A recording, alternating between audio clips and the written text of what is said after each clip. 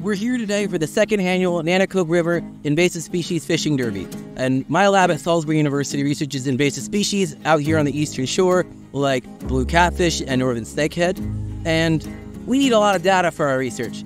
Problem is, we only got a couple people who are allowed to fishing, so I thought, what if we have a fishing derby that's free for everybody, encourages people to come out and catch invasive species, especially during the time of the year where striped bass or rockfish is closed, so people want to bring something home to eat. And luckily, because this event is free, thanks to contributions from the Salisbury University Foundation and the Graduate Studies Department and Research Department at Salisbury University. But we're able to do this at no cost to everybody here, provide them with fish cakes, blue catfish cakes to try, and catfish chowder to try these new recipes, because everybody's like had their fish fillet and we want to mix it up, try something a little different.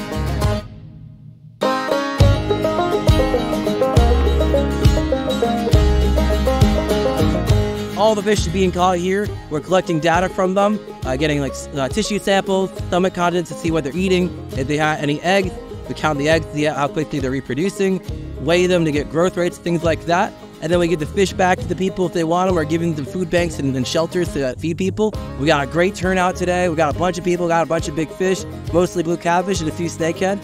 The less of these fish are there to eat the things that you care about. So by catching these and filling your cooler and having a good time and getting fed, you're also saving the blue crab, you're saving the rockfish, and you're having a good time.